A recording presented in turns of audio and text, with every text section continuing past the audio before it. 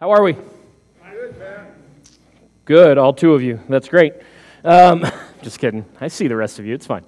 Glad that you are here with us this morning. Hey, real quick before we jump in, want to just make note of one thing that is possibly new information for you today. Also, as an insert in your bulletin, you'll find just a half sheet there that talks about online giving. Many people over the last couple years have asked us to get into place online giving, and so we heard you, we worked through that process, and now online giving is in place. So basically, you can go to our website, there's a give button up at the top, right-hand corner, and you can go on there and you can give just one time. You can set up reoccurring giving, you can set up auto draft, however you want. It's completely safe.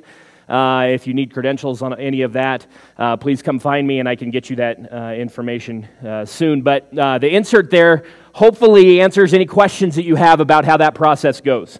And so if you have any further questions or you run into issues, please contact us at the office during the week. Call Cheryl. She will try and answer your question, and if she cannot, then I will make myself available to answer those questions. So, wanted to make you aware of that before we get started. But we're going to dive right in because we have 9 pages worth of stuff to go through here. So, we need to get moving here. So, we are looking at the life of Paul. We've been doing this for the last couple of weeks. We're talking about how God rebooted his life and rebooted his purpose. And we want to learn and have a reboot in our own lives as well. That's the whole purpose of this series that we're in, is looking at Paul's life and how God rebooted his life and how we can have a reboot in our lives as well. And we know that rebooting in our lives is difficult. It is hard. And we know that it's easy to get off track sometimes. It's easy to have our focus taken away from the reboot. It's easy to have our purpose get distracted. And sometimes you can think that, we're going to go the right way, that we're on the right track, when in reality, we are not on the right track. So oftentimes, it's easy for our minds and our eyes to get distracted. A couple weeks ago, week number 1, when Dennis stepped in, he outlined the sigmoid curve. You remember this? In fact, we have an image. Can we throw that image up on the screen?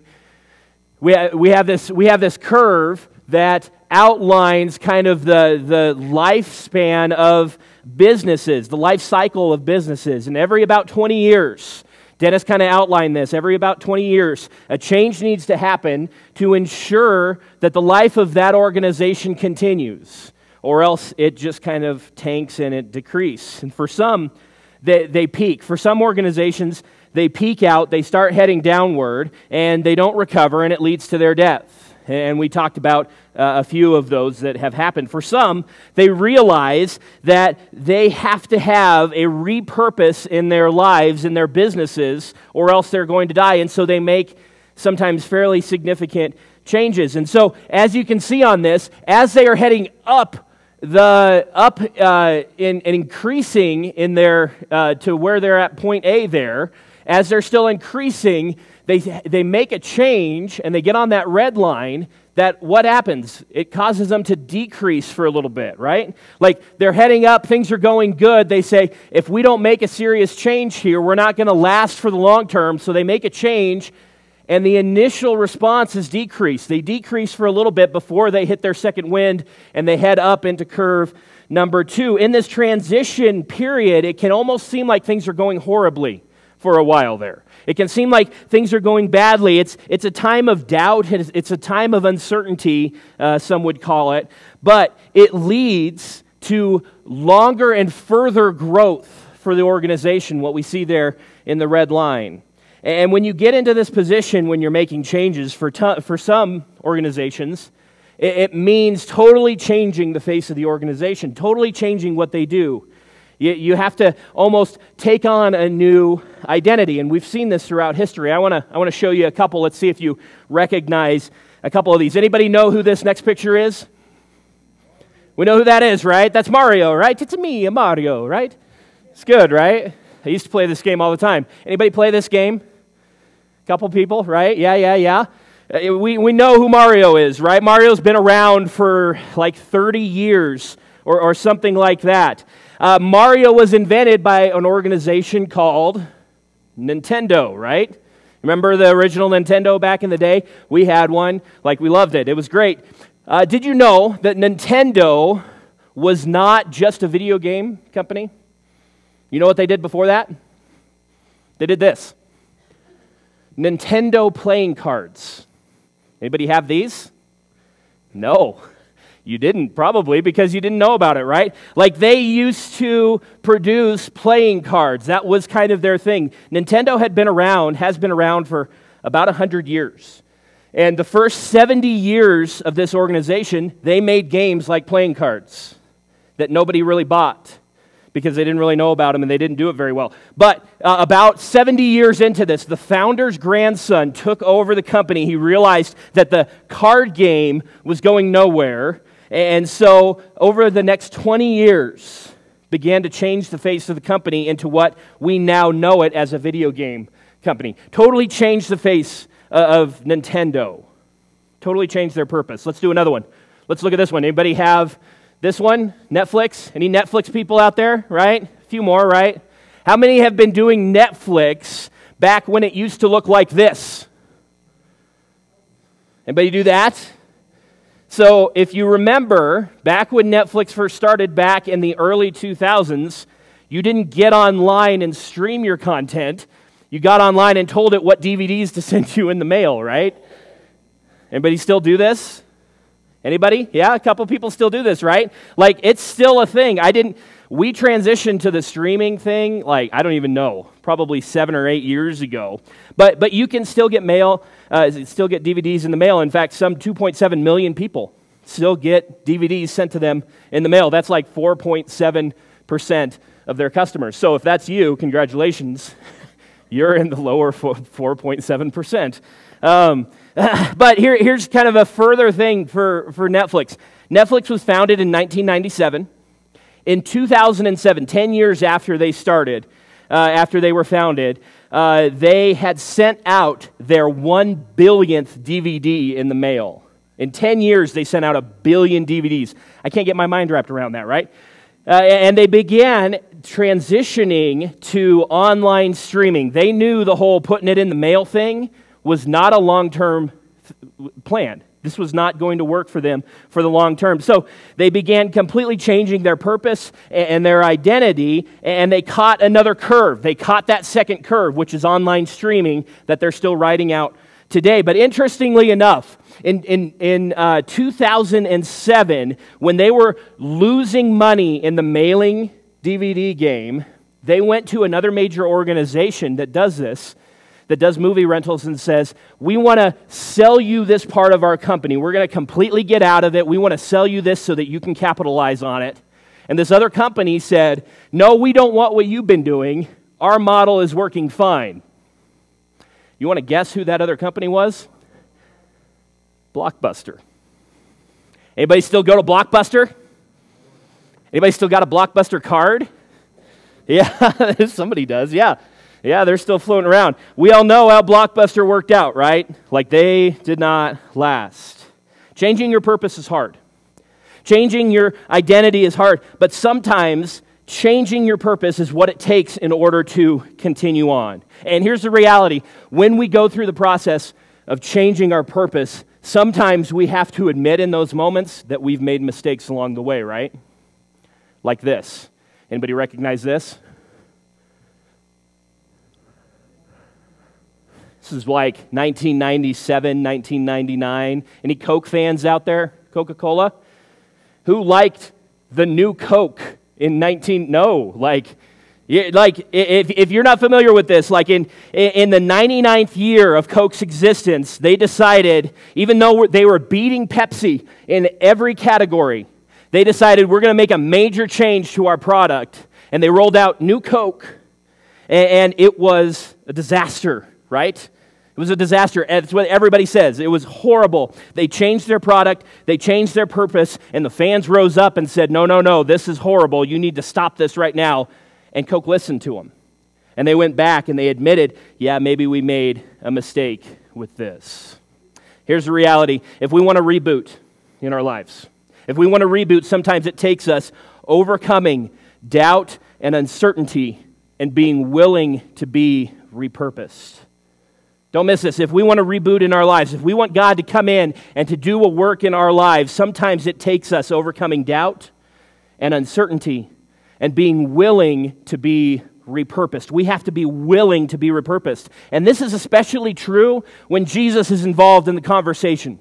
Like business leaders across the country and around the world would say this is important on a business level. It is so much more important as when Jesus is involved, when we're talking about our spiritual lives.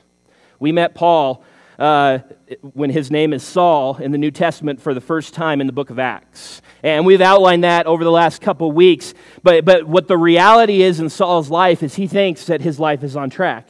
He thinks that things are going well for him, but in reality, he's about ready to implode in his life.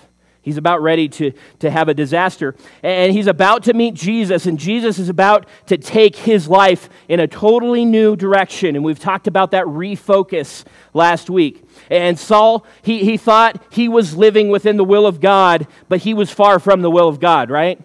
Like Saul thought that he had power and he had influence in the best possible way, but he was blinded to see what was really happening around him. Saul thought that he was moving up, but he was moving in the wrong direction. He was moving far from God. And Jesus stops him in his tracks on that road to Damascus. He stops him in his tracks, and he blinds him in that moment. And Jesus begins this process of totally rebooting his life. And this is what we talked about last week. He got a refocus in his life. His priorities shifted to the right direction. And by repurposing in Paul's life and Saul's life, Jesus didn't just come in and say, you know what, we're just going to start over.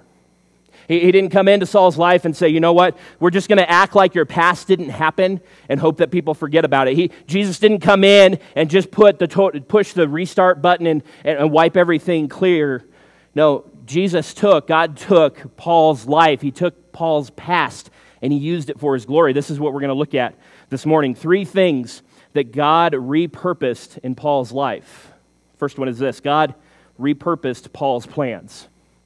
God repurposed Paul's plans. Let's look at Philippians chapter 3, starting in verse 4. This is what Paul says, okay? Philippians chapter 3, verse 4. If anyone else thinks that he has grounds for confidence in the flesh, I have more, Paul says. Circumcised on the 8th day, of the nation of Israel, of the tribe of Benjamin, a Hebrew born of Hebrews, regarding the law, a Pharisee, regarding zeal, persecuting the church, regarding the righteousness that is in the law, blameless. Here's what Paul is doing in this moment. He's saying, here's my Jewish card, okay? Here are my credentials. Here are the things that I have accomplished in my life. This is the status that I have. This is what Paul is saying here. He was the poster child for Judaism. He was the perfect candidate. He was circumcised on the 8th day. Here's what this means. Like, not only was he dedicated to this, but his parents were as well. They were dedicated to following the law to the T. His parents made sure that took place. His name, let's look at his name. His name was Saul. He was named after the first king of Israel, who also was in the family line of Benjamin. It was a family name. Saul got a family name. And even though he was born a Roman citizen, he was still a Hebrew of Hebrews. He had everything going for him. Saul did. He was a Pharisee. He was an expert of the law. He knew it well. He could quote it. He knew it backwards and forwards. He had zeal. He was persecuting the church actively and passionately. And he was blameless under the law. And he had all of these things going for him. Saul had all of these things. He had these plans. He learned from the best teacher. He was rising to the top. And this is what he says in Galatians chapter 1. He said, I advanced in Judaism beyond many contemporaries among my people, because I was extremely zealous for the traditions of my ancestors. He had plans. Saul had plans. He knew where he was going. We don't maybe understand that fully. We probably don't have the map of where Saul was going in his life. Maybe he wanted to just rise up. Maybe he wanted to be a leader. Maybe he wanted to be noticed. Maybe, I don't know what it was. But he meets Jesus on that road to Damascus, and things change in his life. He meets Jesus, and his plans are repurposed. Everything that he had done, everything that he had accomplished, everything that he had learned got reprioritized, got refocused in his life. Everything was given a new direction, was given a new purpose in his life. And Jesus didn't just take all those old things from his old life and throw them away. No, he repurposed them for his plans and for his glory. This is what, again, Paul says, Romans chapter 15.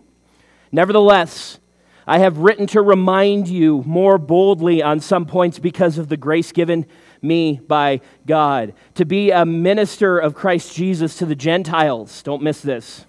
Serving as a priest of God's good news.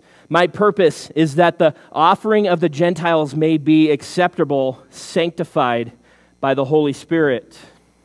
Jesus repurposed Paul's life to make him a priest for the Gentiles, which in the first century around Judaism was just a foreign thing. Like, this was God's plan.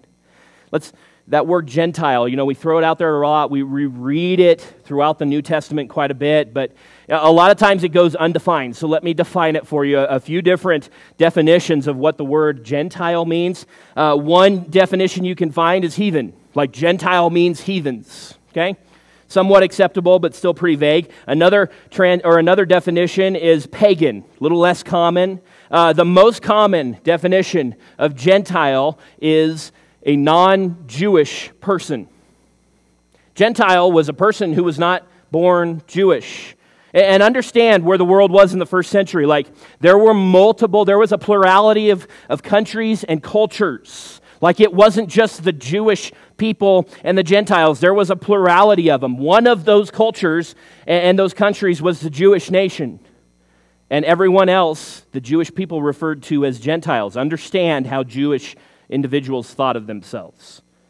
We are Jewish.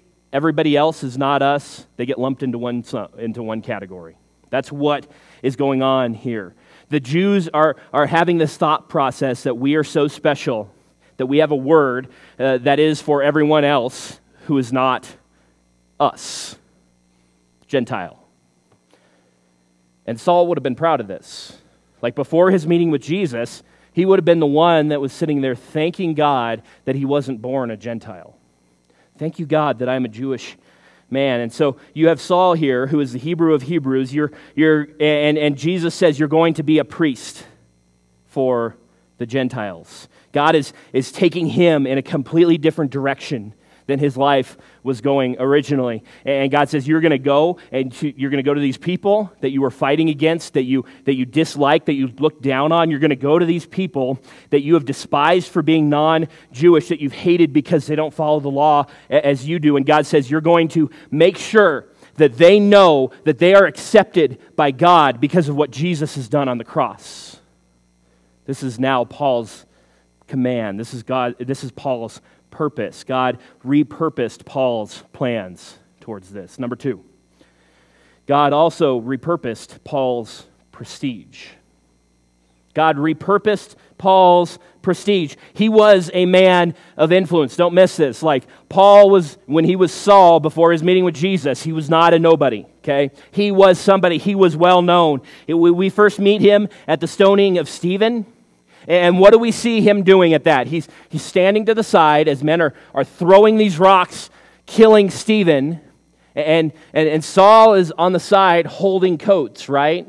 He's holding everybody's coats. And at first glance, that can look at kind of in our society as, well, he's just kind of a nobody. Like, he's the coat check guy, right? But let's understand the culture. He was actually in a higher position than the people throwing the rocks, because now he can approve of this, and he doesn't have to get his hands dirty.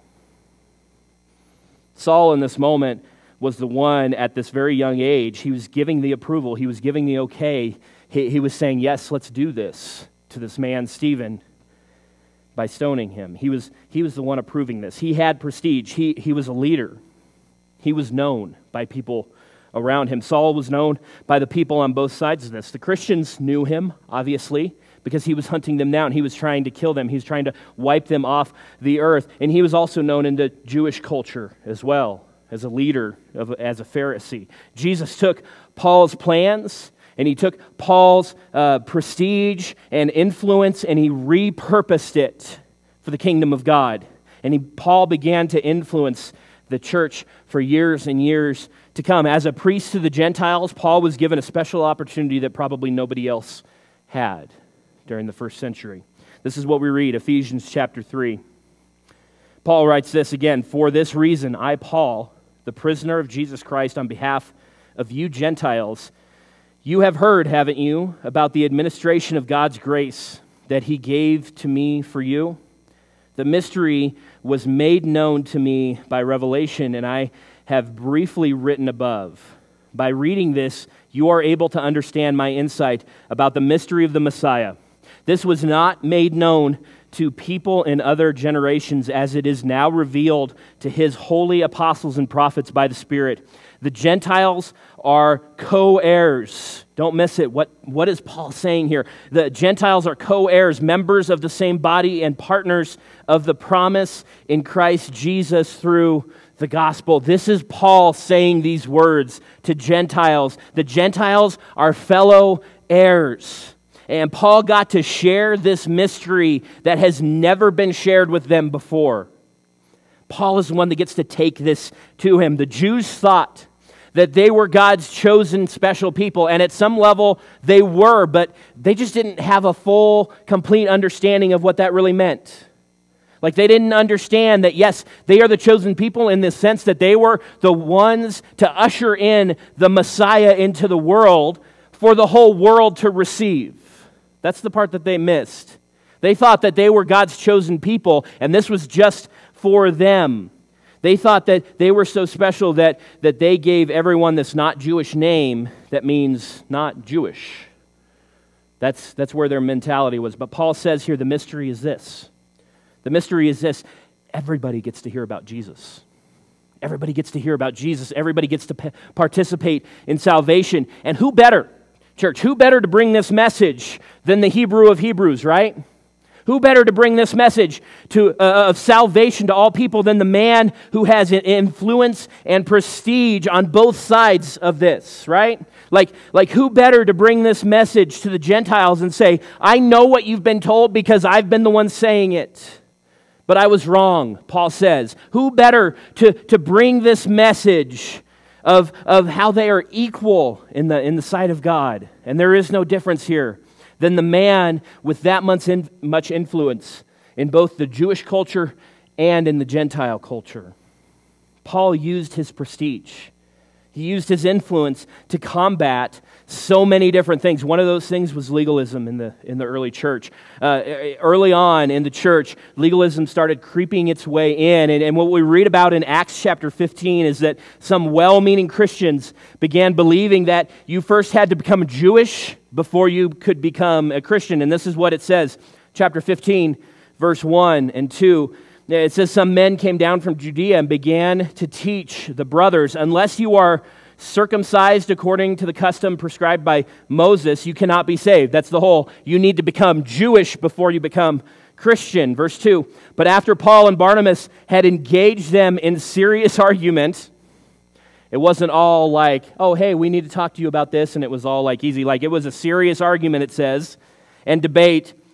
The church arranged for Paul and Barnabas and some others of them to go up to the apostles and elders in Jerusalem concerning this controversy. And Paul goes on in Galatians to outline this a little bit further, and he talks about how he has to confront Peter. Peter, the one who walked with Jesus. Peter, the one that Jesus said, on this rock I will build my church. That Peter, that's the one that Paul is confronting here about this, saying that this is not the way it's supposed to be.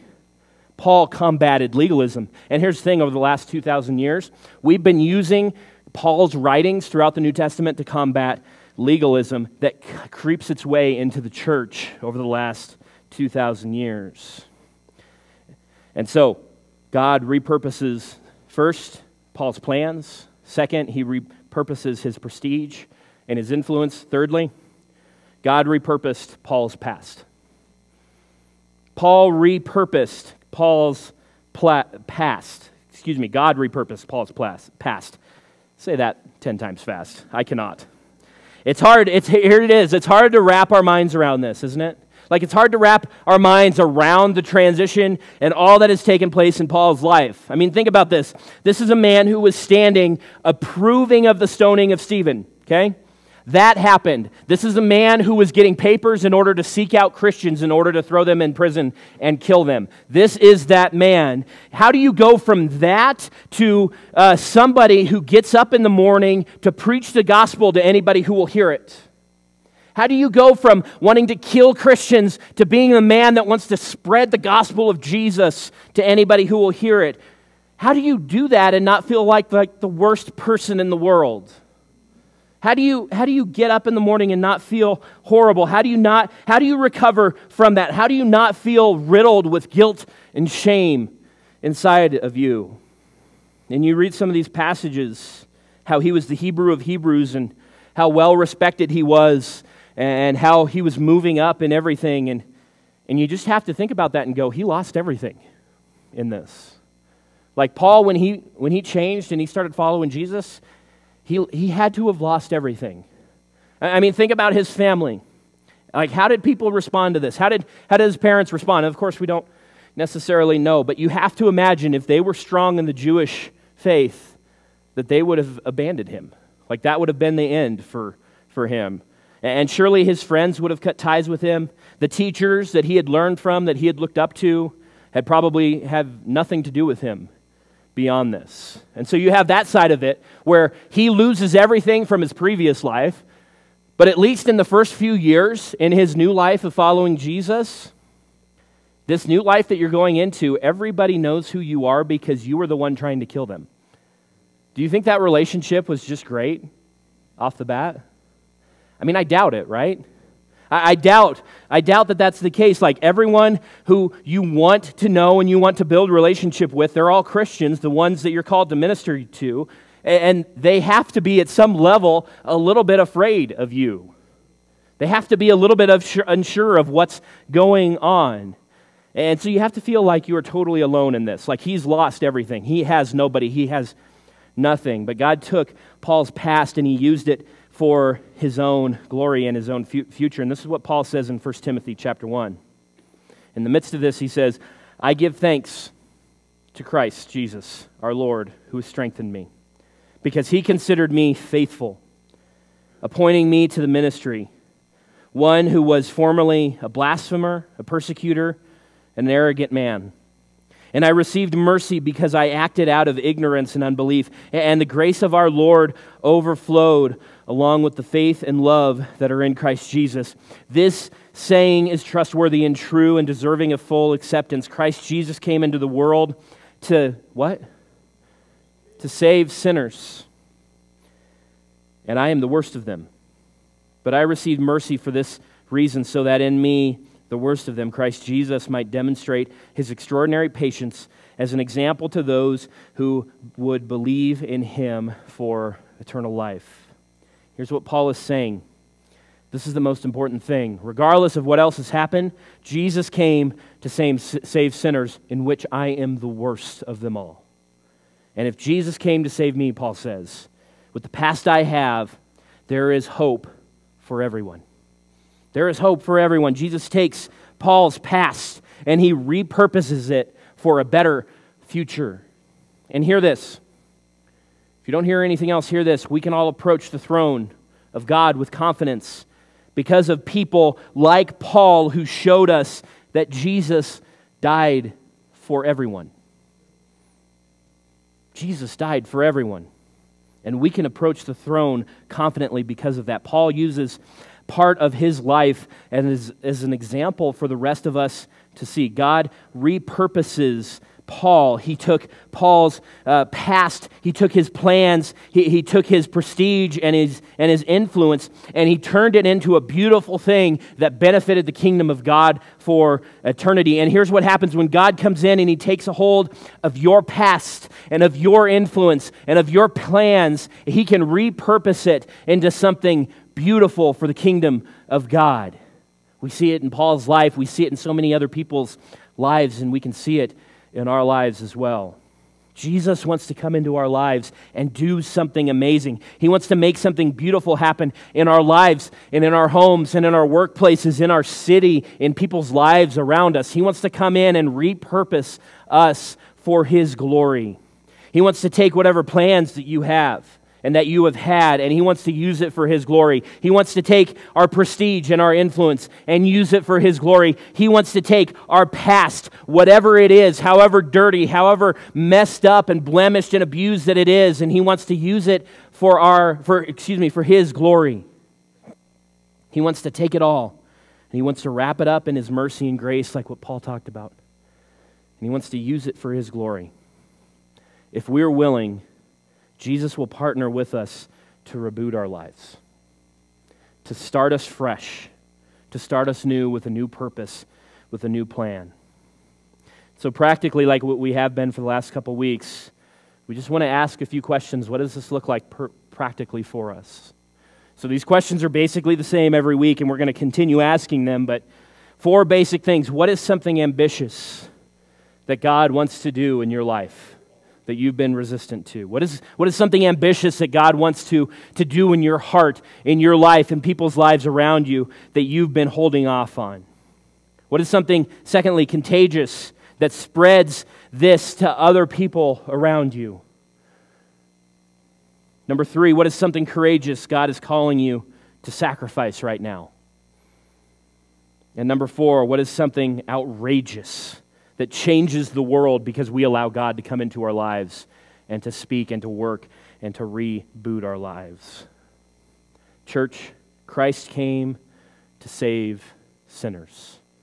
Christ came to save sinners, and we have a part in that. What is your part? Church, pray with me this week. What is God calling me to do? Who is God calling me to build relationships with? What is God calling me to sacrifice? And how is God calling me to impact others? Let's allow God to do a reboot in our lives. Let's pray. Heavenly Father, again, I'm just so thankful for the life of Paul that we get to dive into for these several weeks, and I'm so thankful that we get to step back and we get to look at the change that you did in his life, the miraculous change that you did in Paul's life. And then ask these questions. God, what are you trying to do in our lives? What do you desire to do in our lives? What plans in our past, and what things in our past, what influence in our lives do you want to take and use for your glory? God, I pray for the strength and the courage for us to be listening for that, to be seeing your leading, and then to step out and to follow wherever you lead us, God. We thank you for Jesus. We thank you for all that he's done for us. Thank you for your love and your grace, and it is in Jesus' name that I pray. Amen.